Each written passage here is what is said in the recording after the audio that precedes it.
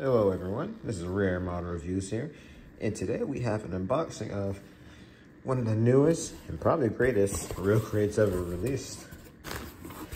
And that of course would be the God, aka Burning Gundam. Actually, I really like that's his Domo's name there. I didn't expect to see that, but okay. So just a little look at the English text here. I just really like that. I don't know why. Maybe because I can read it, so it makes me happy. And I don't know why. I just really love the Bandai Namco logo and then like the little blue logo there. I don't know. Just these new Bandai boxes look really cool. So, of course, gonna fish this thing out of the box here, and we're going to show around the side of the box here. The real mobile fighter experience. That's a nice detail there.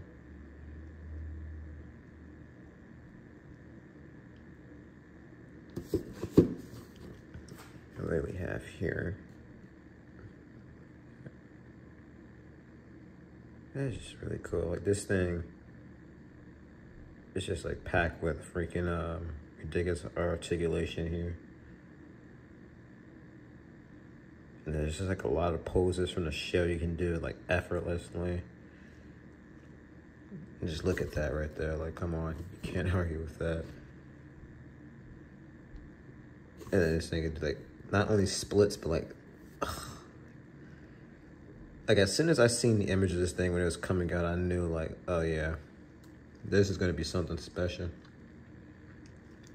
And then it even comes with little rings there too for the hyper mode. Like this thing is just like gonna be really awesome. Like I know the high grade that they released a few years back or whatever was amazing, but as soon as I seen this one, I'm like, I kind of wanted to hold out to get the master grade whenever I seen that somewhere, but I'm like, you know what, screw it, I could make an exception, just get the real crate. Who knows, maybe I might end up getting the gold version, the master grade, to kind of justify it. This is like an interesting one because both the master grade and the real grade are both amazing. Master grade is a little older, but still regarded as one of the best kits out there. And in my opinion, at least, the turning point of Gunpla. The master grade God Gundam was like the thing that kind of started making master grades actually good, not kind of crappy.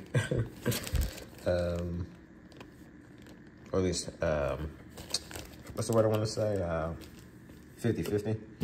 Also, I really love the way those are molded. Those rings look amazing. And then we have the hands here. I don't know what you call these. God. Now these aren't as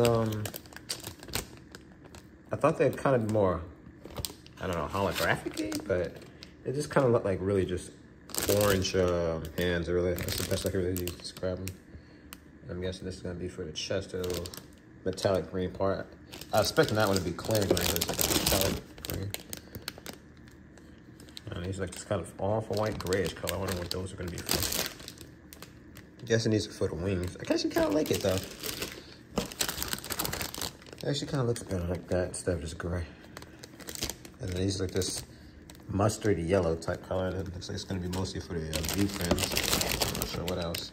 So straight off the bat, this thing doesn't have very many plates. It at least doesn't look like it. Maybe it's because everything's kind of small, but I don't know. What is this? Like, this is like 6 backs, I think this is. Roughly about 2, if not 3 each. So, give you an idea how quick this thing probably would be to build, so let's see.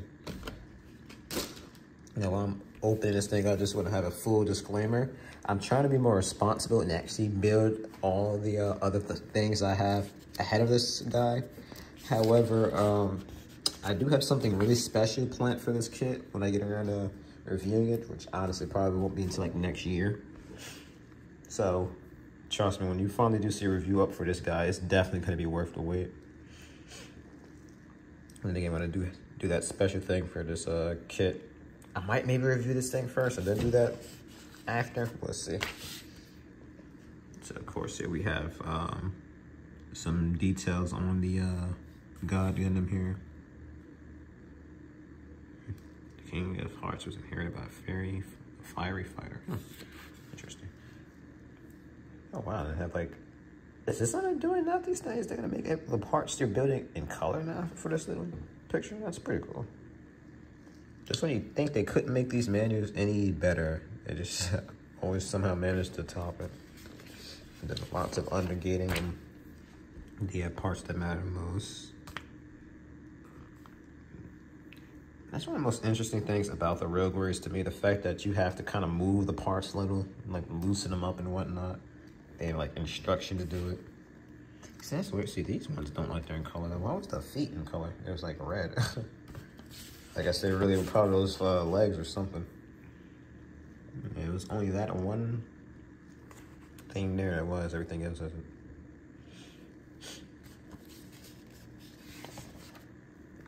Yes, I just can't wait to build this thing. As you guys can see, I'm starting to get back into real grids. I mean, I kind of never really was. I only bought one, the very first one I put out. But I mean, they keep making things this irresistible. It's gonna be hard for me to pass up. Like I can already tell you guys, if they make a real grade Master Gundam, which let's be honest, they probably will, I might have to buy it. Maybe a Shining Gundam too, but we'll see. So this is weird. It's just they're kind of pick and choosing on what the heck they want to do here. I always forget, is the energy multiplier gate this, the rings, or is it that?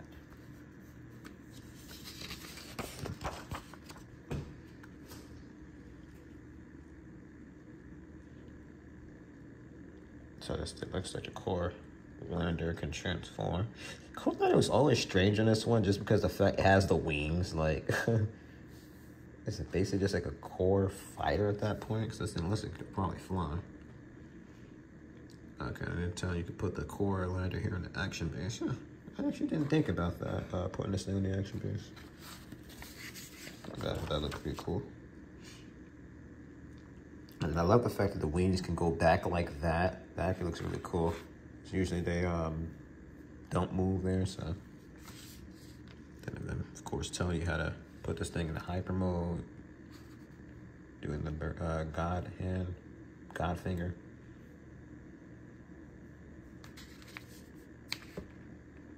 That's interesting. Is this like the same hand but mode in black, or is this one just like a more, you know, open hand, whereas this one, you know, is doing the actual God finger there. Then yeah, doing the second God taking Kyokin, it looks like. So then you had to put these rings on there.